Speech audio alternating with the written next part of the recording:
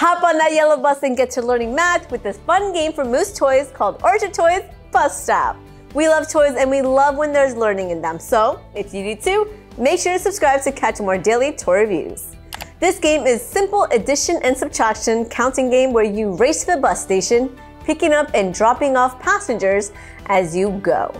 Throw the dice to move your bus around the board, either landing on a plus or minus square. Players spin the spinner to determine the number of passengers to count on or off their bus. The winner is the player with the most passengers when their bus finally arrives at the bus station.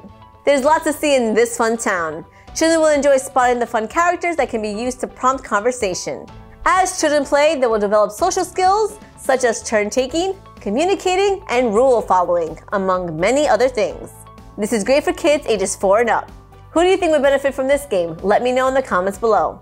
My pros: children will develop their number and counting skills. They can begin to practice simple subtraction or addition. They'll develop social skills. And it's perfect for home learning. As for cons, there are none. I give the Orchard Toys Bus Stop 4.5 out of 5 stars.